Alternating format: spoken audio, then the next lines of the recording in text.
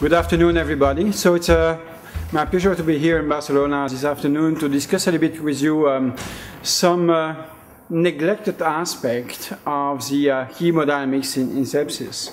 And why is it interesting to look at the microcirculation? Well, basically remember that microcirculatory perfusion is really a key determinant of the tissue perfusion in itself, and not really the blood flow coming out of the heart in the aorta that is very important for the tissue itself. It's really what is finely regulated inside the tissue, which will much more be important for the distribution of oxygen and nutrients. And when you think to this, you have some other aspects that becomes more important, and then you realize that the control of microvascular perfusion at a tissue level is determined by really other factors, and we will discuss these, than the factors usually affecting global circulation. Global circulation is mostly under the influence of adrenergic agents and compounds, and vasomotor tone in this context also. And you will see that locally some other factors may really play a huge role. And the final and very important aspect is that the transport of oxygen inside the microcirculation from the red blood cell to the cell is regulated by diffusion much more than convection. So at this stage, the flow becomes less important than the distance between one single cell and the nutritive capillary. And so in this way, the density of the vessels that are perfused is much more important and relevant for tissue perfusion than the speed at which the red blood cells are entering the piece of tissue. And this is nicely illustrated in several factors. This is just one of these, adaptation to chronic hypoxia in animals. You can see that after a few weeks, the density of the capillaries is markedly increased here. And this is just done to minimize the diffusion distance from a single cell to the nutritive capillary.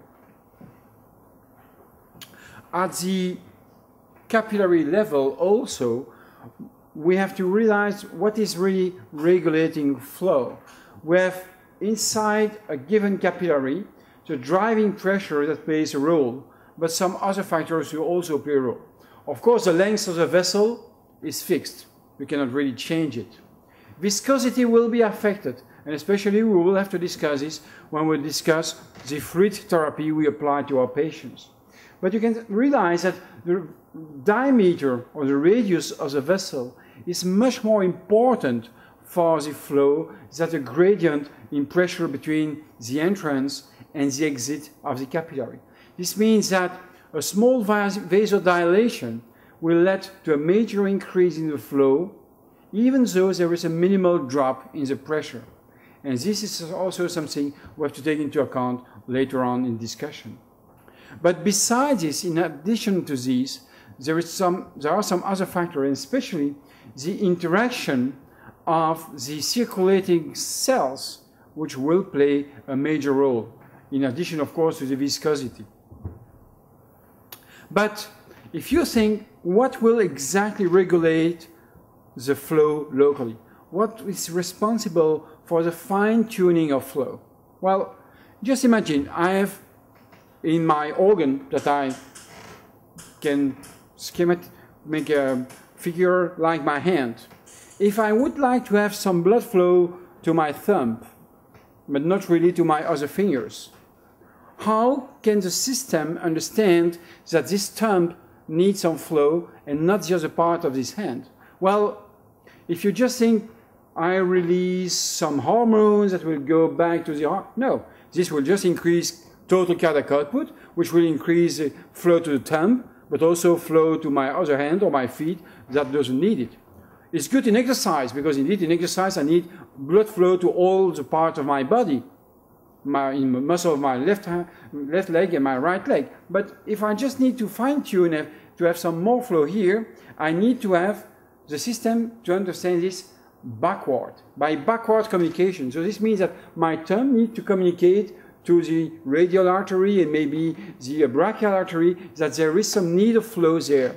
And to have this communication, there are two aspects.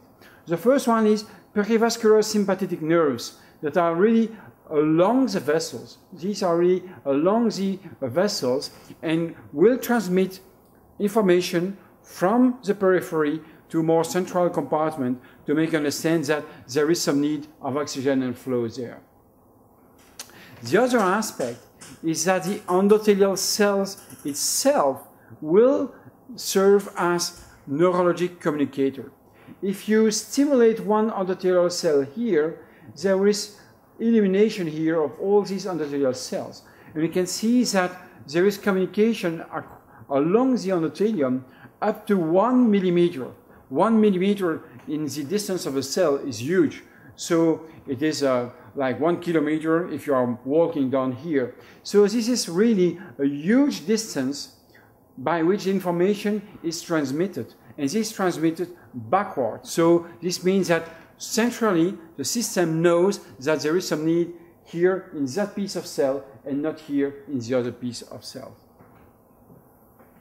What occurs in sepsis? Well, in sepsis we have data from literature showing that something may be wrong. And so these are some images obtained in the lab.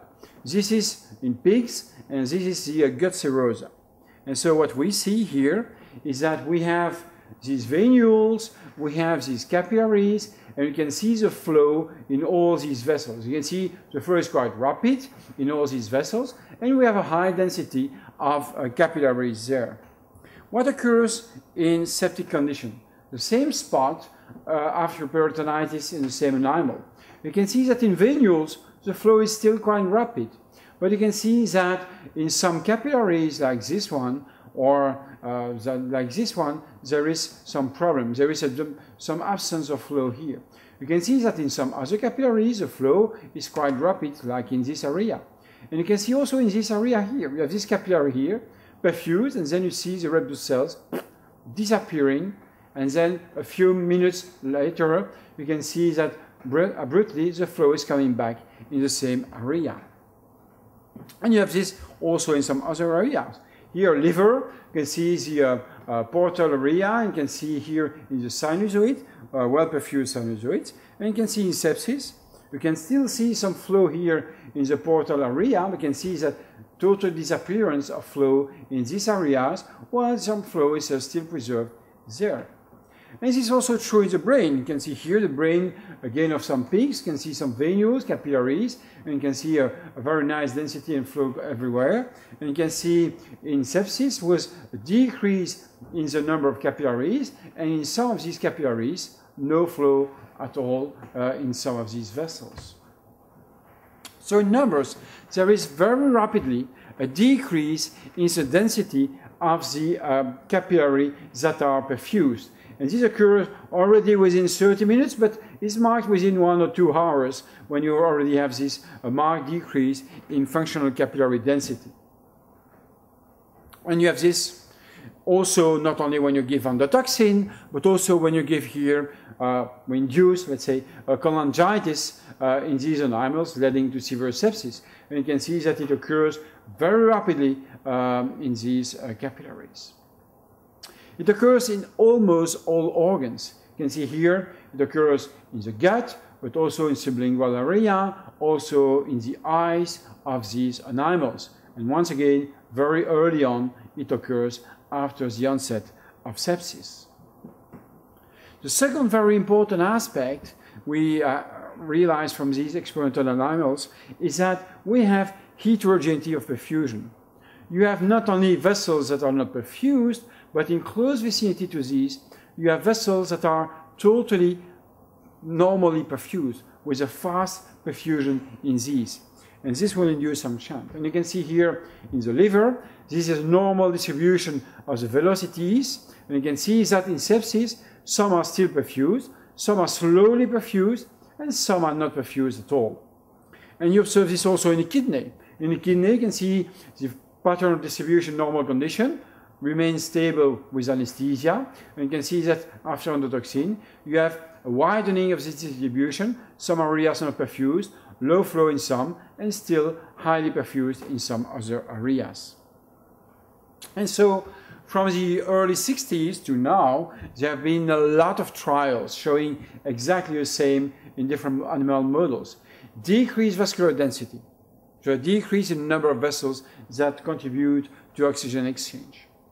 Absent or intermittent flow in capillaries, and heterogeneity between areas close by a few microns inside the same organ. And this has been shown not only with endotoxin, but other model of sepsis, CLP, live bacteria, cholangitis, so really very clinically relevant model of sepsis. And it has been shown not only in rodents, but also in large animals. And more importantly, it has been shown in all the organs, not only the gut, the liver, but also the kidneys, the heart, the brain, very important and essential organs. So, what are the consequences of this alteration? Well, the first one and the most important one is this increase in the oxygen diffusion distance, so impairing the oxygen transport to the tissues. The second aspect is that when challenged, the microcirculation will even worsen in sepsis compared to a non-challenged solution.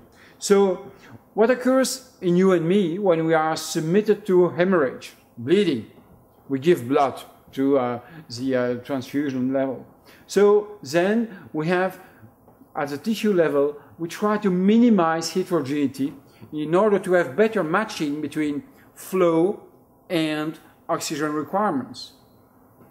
In sepsis, this is totally lost.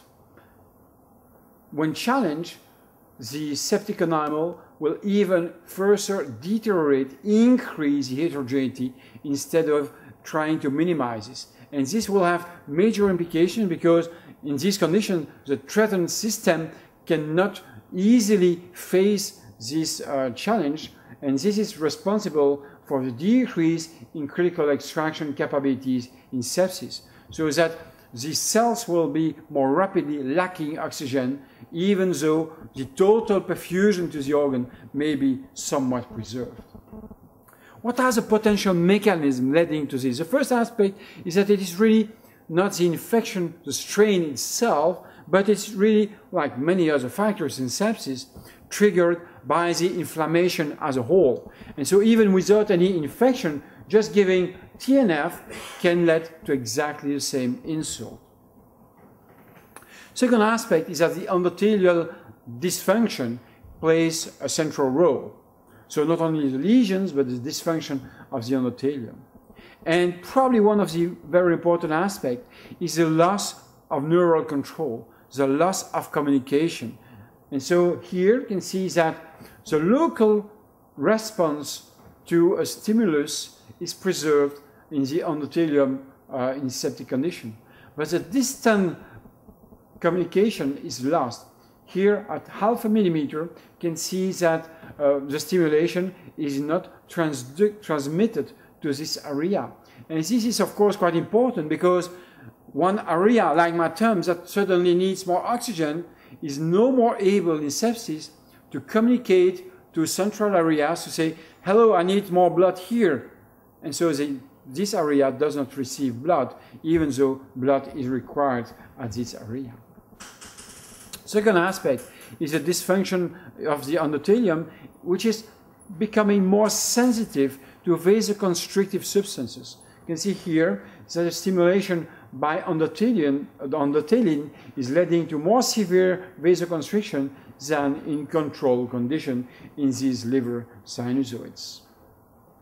Another very important aspect is that besides the endothelial cell dysfunction, the glycocalyx, which is a small piece of sugars here covering the endothelium surface, is also dysfunctional. And you can see here that this glycocalyx size is decreased. But what is the role of the glycocalyx? The role of the glycocalyx is basically to facilitate, to promote the circulation of cells inside the lumen so that they will less easily adhere to the endothelium. The second very important aspect is that this glycocalyx is not only some sugars, but you have also embedded molecules inside the glycocalyx. And these molecules that are embedded there are anticoagulant molecules like antithrombin and also antioxidant substances that are embedded here in the glycocalyx. And by decreasing the size of the glycocalyx, there is also a decreased concentration of these protective molecules, and so there will be, of course, activation of coagulation and activation of other problems in the endothelium. The next problem is the circulation of different cells, like here the white blood cells. And these white blood cells here, instead of being just flowing in the middle of the vessel, will stick to the endothelium, like you can see here, or even will block sometimes the microcirculation. And so rolling and adhesion of white blood cell to the endothelium is markedly increased. You may say, okay, this is initially totally normal. Yes, indeed, it's normal, because we have an infection. We have an infection, and what occurs when we have an infection? We have the white blood cells that needs to roll and adhere to the endothelium and then to go inside the tissue. If there is no rolling and adhesion to the endothelium, these white blood cells will just pass through the tissue and will never reach this infected area and go to struggle with the strains. The problem is that in sepsis, this reaction occurs even in non-infected organs. And of course, this will affect many organs, including the brain and stuff like this. And this will have, of course, there some lesions that will be promoted by rolling and adhesion of these white blood cells. But it's not only white blood cells, it's also red blood cells. You can see here these red blood cells, instead of being just normally flowing in the capillary, are making this rouleau. And by this, there are two problems. The first one is that the rheology is disturbed. The flow is less adequate than in normal condition. But also, the possibility of these red blood cells to release oxygen is markedly decreased, because the surface available for the exchange is decreased here to this tiny proportion of the red blood cell, instead of having the entire red blood cells able to release oxygen to that piece of tissue. And also, red blood cell will adhere to the endothelium in endotoxic conditions. Not only white blood cells, which is normal, but red blood cells, and these has normally to flow, and this will be really a problem. And if you look at integratively what occurs in the liver, you can see here that the flow in venules, meaning the flow in total organ, is preserved, let's say, up to the end. At the end only it begins to be a decrease in total flow of the organ. But you can see that the flow in sinusoid rapidly decreases much sooner than the flow to the entire organ. So microcirculatory dysfunction occurs before the alteration in the flow in the entire organ. Also, you can see that rolling and adhesion of white blood cells and platelets occurs very early on, and it is contributing to these alterations in perfusion. And also, you can see that vasoconstriction also occurs in these sinusoids. But interestingly, thrombosis of the microcirculation is really a rare event. You can see that it is very late occurring and in a very tiny proportion. So microthrombi are not very frequent. It's okay. So there is no relevance of the activation of the coagulation. No.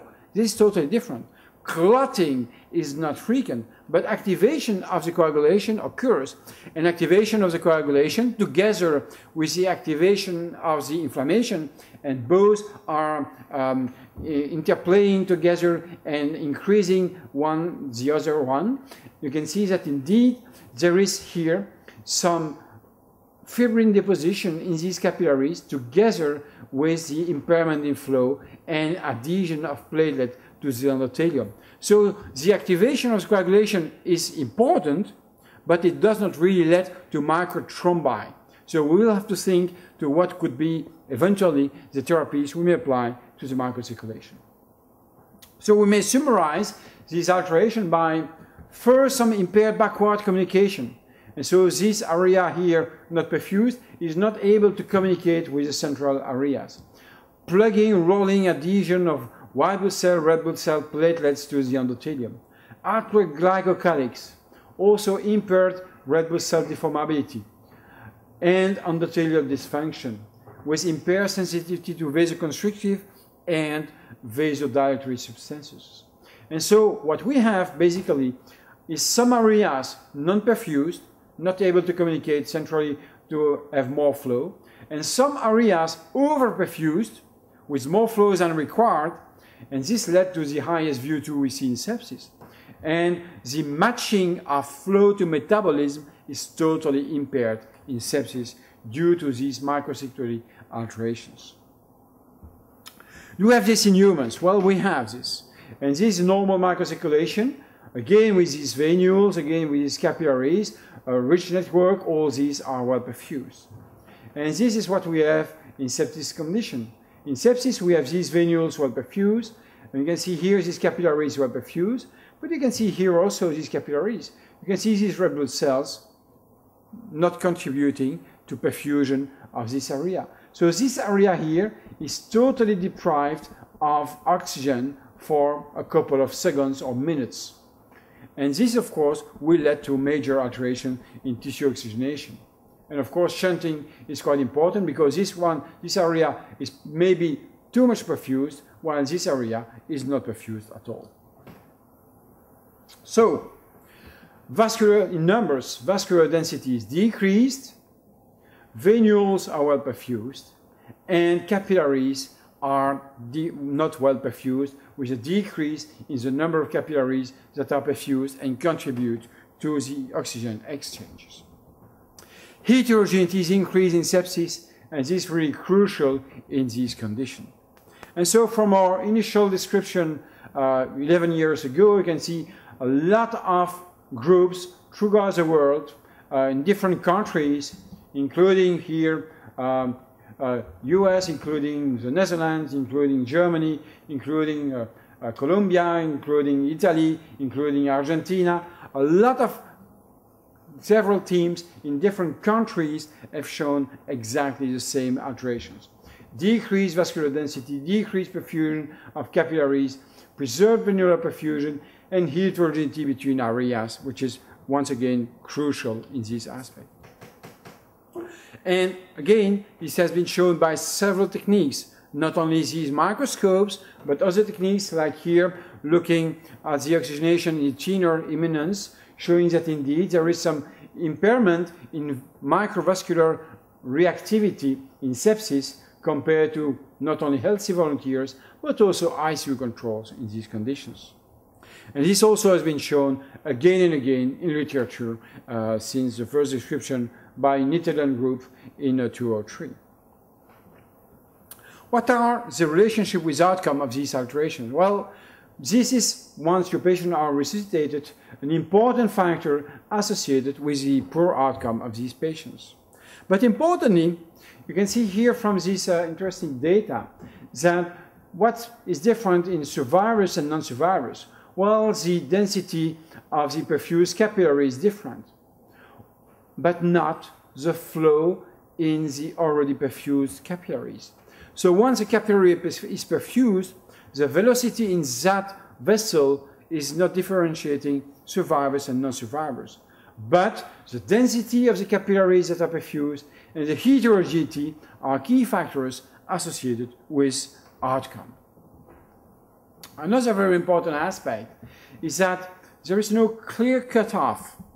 Even though you may determine this with the ROC curve, there is not clear cutoff separating survivor, good outcome and poor outcome. It is much more a progressive aspect. When the microcirculation is markedly altered, mortality is very high. However, there is a progressive decrease in mortality together with a progressive improvement in the microcirculation. But it's very difficult to say that above a given threshold, your patient is safe, there is no more risk of mortality in this patient. It is an independent factor in multivariable analysis, just it is not the consequence of other factors. And more importantly, these alterations are more severe according to organ dysfunction, not only alive or dead, but also in survivors, severity of the organ dysfunction. And can be rapidly determined. Here, in the emergency department, quite a large series of patients looking at the microvascular reactivity, you can see that it was associated with the outcome of these patients, as well as lactate levels in these patients. But more importantly, it is dynamic, meaning that when it changes, and it can be changed and improved by therapy, it will be associated with different outcomes. Here, a very rapid change within 3 hours of global resuscitation.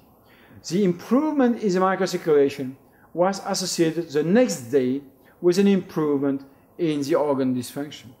However, when there was some stabilization or even deterioration of the microcirculation, the next day there was a deterioration of the organ dysfunction in these patients. Also, you can see that survivors and non-survivors have different outcomes, different evolution of the microcirculation. In survivors, the microcirculation improves with time during shock. So these patients are always receiving vasopressor agents. It never really normalized, but at least it improved in these patients. In the patient who will die during the shock period, there is no improvement, and you may expect this. But more importantly, in blue, these patients will resolve shock. They will be weaned from vasopressors. These patients fail to improve their microcirculation, but these patients will die later on of multiple organ dysfunction. And this is quite important because this highlights the link between microvascular alterations and later development of organ dysfunction in these patients. And this is also true in children. Hopefully, very few children die of septic shock, but when this occurs, unfortunately for them, there is a deterioration of the microcirculation from day 1 to day 2, which is not observed in survivors. And this is also observed with the microvascular reactivity, which is higher in survivors and improves in survivors while it stays affected in the non-survivors. And this is also true with other estimation of the microcirculation, like here with the earlobe PCO2, which deteriorates in non-survivors while it improves in the survivors. But you may say, okay, you just show me something that is worse in non-survivors or patients with more organ dysfunction, but you may have perhaps the same just looking at blood pressure, cardiac output, or whatever. Well, if you look really at these factors, it's not so obvious. Indeed, you can see that blood pressure is within the targets. The cardiac index is quite high, SVO2 is also quite high. The only single problem you can identify is the fact that lactate is quite high in this patient, even though you had normal blood pressure, high cardiac index, and high SVO2. So indeed, there may be something there with this high lactate that maybe suggests that there is a problem with microcirculation. You can see that there is no link between blood pressure here and the microcirculation, or cardiac output oxygen delivery and the microcirculation here. And also, even though it's quite important to guide our resuscitation on these global factors, reaching these surviving sepsis campaign goals, meaning SVO2, blood pressure, CVP, and so on, meeting these factors or not is not associated with a better microcirculation. This means that it does not preserve you from having microcirculatory alterations. You should not neglect this factor, but at least you should not be reassured once you get to this point. Of course, if we discuss therapy, one of the things we have to discuss is this really a primary event or adaptive phenomenon. Just adaptive, why? But yes, because indeed, I just mentioned that the microcirculation is a good way to adapt to metabolism. So if we have a primary alteration in cells, these cells do not need oxygen. They may not need flow, of course. So how do we know if one is occurring or the other one? Well, we have several aspects in literature suggesting that indeed there may be really a primary event. The first aspect is that if you look at a single perfused capillary, the difference between the oxygen saturation at the entrance and at the exit of the single perfused capillary is increased, not decreased. This means that the cells surrounding this capillary, which is perfused, are able to use all the oxygen that is provided to this area. The second aspect is that we have a heterogeneity of flow, and we have also some heterogeneity of expression of hypoxic genes, like HIF gene expression.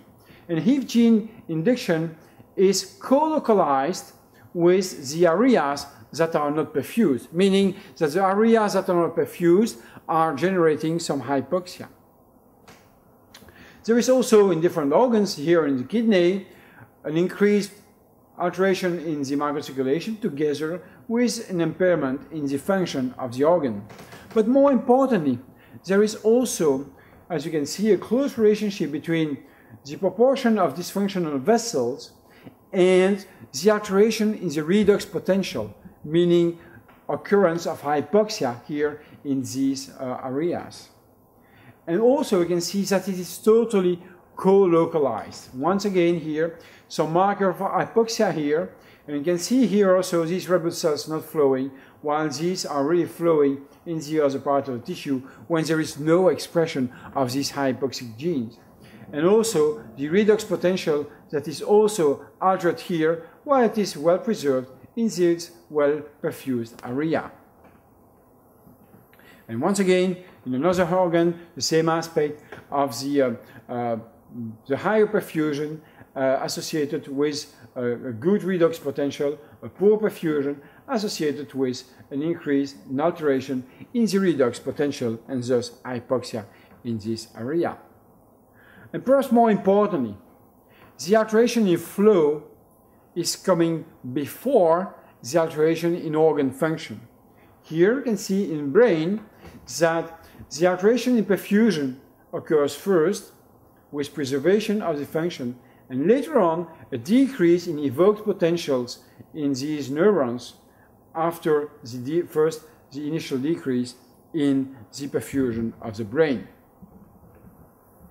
And finally, the CO2 production is not decreased, and so if you have altered metabolism that come first, you have shut down of metabolism, so you consume less oxygen, but you also produce less CO2.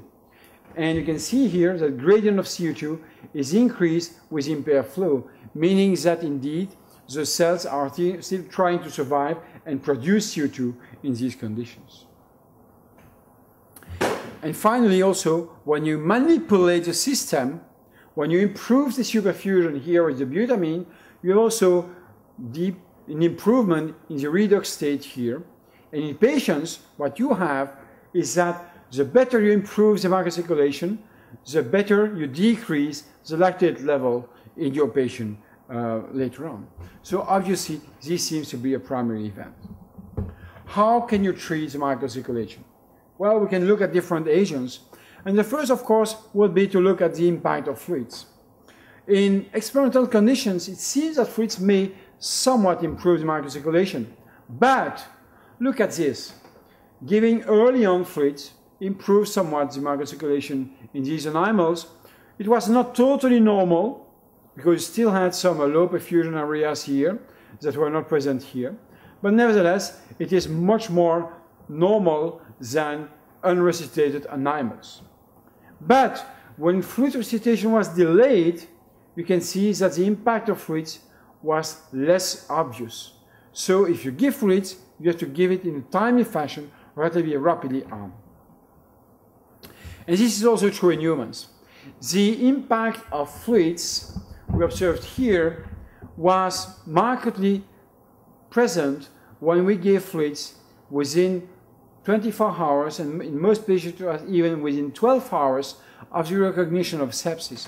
However, when we give fluids later on, after 48 hours, the impact of fluids was no more observed.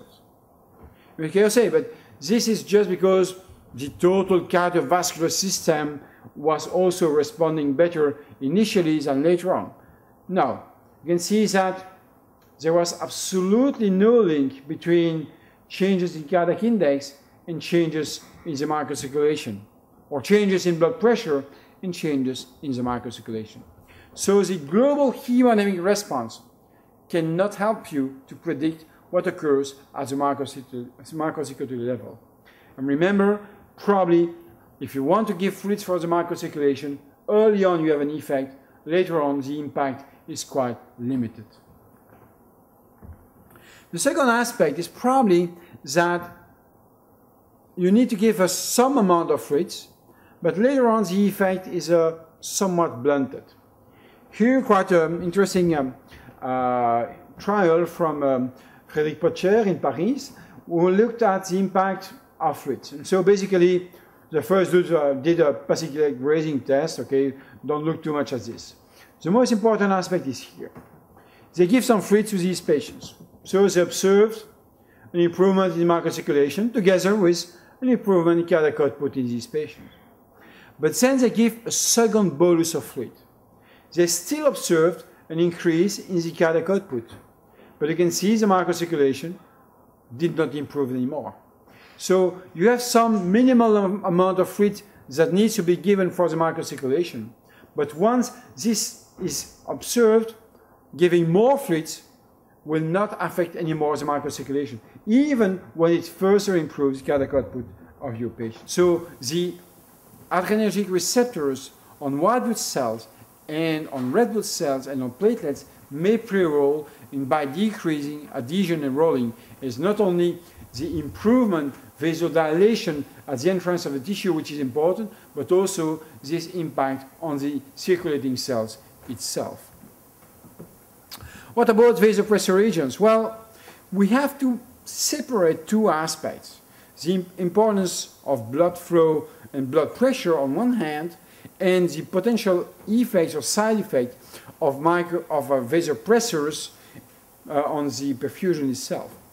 The first aspect is that indeed pressure may be somewhat important. Here you can see the microcirculation in the brain that is altered initially, even though when there is no change in blood pressure and when there is an increase in cardiac index. But you can see that at later stages, the decrease in blood pressure may be associated with a decrease in microvascular perfusion. And indeed, we observed in the lab that animals with low blood pressure had more elevated alteration redox potential lactate pyruvate ratio in the brain compared to normotensive animals. And this is true also for other factors like glutamate and glycerol, markers of cell injury in the brain. But there is no clear cutoff. You cannot see that a given pressure level is associated with a good microcirculation. So once again, difference between blood pressure targets and vasopressors, because indeed, if we remember how our vasopressor agents work. Well, first, what is the evolution of blood pressure across the vascular system? Well, we have this level of pressure in central aorta, very close in peripheral arteries, and then a drop in your resistive arterioles. Just because indeed, the resistive arterioles are raising blood pressure because they are leading to resistance to flow. Then we have the entrance of the capillary, the exit of the capillary, and then some change in pressure in venules up to the right atrium. What occurs if we give a vasopressor agent? We increase the blood pressure. Where? In the aorta. Why? Because we increase the resistance in the resistive arterioles. But the drawback of this is that there may be some decrease in pressure at the entrance of the capillary, because the capillary are downstream the resistive arteriole. So if you vasoconstrict a resistive arteriole, you may have less flow downstream, even though you increase the pressure upstream. And the second negative impact is that we also have vasoconstriction on the venular side. So there is an increase in the outflow pressure of the capillary. So the gradient for pressure here may be decreased. And if you vasodilate, you just have the reverse. Do we see this in animals or humans? Yes, we see it. Here, norepinephrine or vasopressin increase blood pressure, but decrease microvascular perfusion in these animals. And here in cardiac surgery, with a constant flow, because it's a cardiopulmonary bypass, you can see that giving vasopressor, norepinephrine, increase the blood pressure, but decrease the microcirculation in these patients. And in non-animals, could have the same. Giving some vasopressors impairs the microvascular perfusion. But these trials were done in normotensive sepsis. And even in the cardiovascular department, the blood pressure was somewhat preserved. So what occurs when you really give an agent that is vasoconstricting, but you have really severe hypertension? The fact is that indeed, when we have hypertension, some organs especially are more sensitive to the decrease in pressure. So there will be a total decrease in blood flow to the organ. So by restoring the blood pressure, we may restore the pressure to the organ. Even though at the microcirculatory level there may be some slight impairment, the total aspect will be that there may be an improvement in perfusion to the organ and hence to the microcirculation. And indeed, when you correct very severe hypertension in these animals by norepinephrine or vasopressin, then there is indeed an improvement in the microcirculation in these animals. And the same is true here. You can see an improvement with norepinephrine when correcting severe hypertension in these animals. And this is true also in humans. Correcting severe hypertension is associated with an improvement in microvascular reactivity. Admittedly, there are some variability in response, with some patients improving more than some others, but nevertheless, there is globally an improvement in microcirculation. What are the optimal blood pressure targets for the microcirculation? Well, this is more difficult, because indeed, we have several trials doing like this, 60, 70, 80, or 65, 85, whatever, and no major change in microcirculation. However, you should look closely at the individual level. And you can see here that even though globally there is no change, some patients had a marked improvement in microcirculation, but also some patients had a marked deterioration of the microcirculation. So that's a problem. If you do not measure, it's probably safer to keep on the low pressure because you have a price to pay with a higher doses of agents, whatever. But at least some patients may perhaps in some conditions benefit from a higher pressure for the microcirculation. And this has been repeatedly shown here again, globally more pronounced improvement in microcirculation, but nevertheless some patients improve quite well, while some patients have even a deterioration in the microcirculation for the same increase in blood pressure. So vasopressor agents really have a dual effect on the microcirculation. On one hand, these agents decrease microvascular perfusion by constriction of precapillary sphincters. That's a bad thing. The good thing is that the achievement of minimal perfusion pressure is needed to preserve the organ perfusion and hence the microvascular perfusion. And it's very difficult to define in a given patient what is a good balance between high dose of vasopressor and good pressure to the organs. What about vasodilation? Indeed, if locally you apply a potent vasodilator agent, then you observe a marked improvement in the microcirculation. And this can also be observed by giving some nitroglycerin here. However, you can see that in a larger series of patients, this impact was lost. I mean, no major difference here with nitroglycerin compared to placebo. But admittedly, the microcirculation in these patients was somewhat good already at baseline because they included these patients later on. So a late effect compared to a more early effect in the other trial. So is nitroglycerin good or not? I don't think it's a good effect. And we did something in the lab which was quite interesting, is to give another product to these animals, so another vasodilator.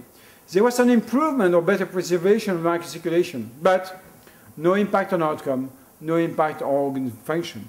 Why? Maybe because you dilate some areas, but basically you may not really recruit the microcirculation, and there may be some steal phenomenon because you over-perfuse some already perfused areas. And so it's probably better to really redirect flow to some areas than really increasing flow in some already perfused areas. So should we try to modulate endothelial function? Probably yes. And there are some data that some drugs, and some of these are quite cheap, can be used to improve the microcirculation. Here, ascorbate, vitamin C. Vitamin C, which is improving the microcirculation in these rodents. But interestingly, it was also improving the microcirculation when it was given 1 day, 24 hours after the insult. So it was still effective when it was given quite late after the onset of infection. The most interesting aspect with this drug is that it seems to be active and dependent on the function of endothelial nitric oxide synthase. You know that there are 3 isoforms of the endothelial nitric oxide synthase, and so they looked at animals knockdown for neuronal, inducible, and endothelial NO synthase. And ascorbate was still effective in nNOS deficient animals, in iNOS deficient animals, but it was no more efficient in eNOS deficient animals, meaning that the endothelial nitric oxide synthase is crucial and needs to be present to have the effect of this compound. And then this led to the last compound that can be effective, because BH4, tetrahydrobiopterin, is closely linked with vitamin C. And BH4 is a very important cofactor of the nitric oxide synthase, and especially the endothelial NO synthase. And to be functional, this NO synthase needs to be coupled, meaning that BH4 needs to be there. And then indeed, when arginine is present in conjunction to oxygen, there is production of citrulline, but mostly nitric oxide, which then will lead to local vasodilation. What occurs if we miss BH4? There is BH4 depletion. Then the presence of oxygen and arginine will go to the same enzyme and will then produce radical oxygen species and especially peroxide nitrate.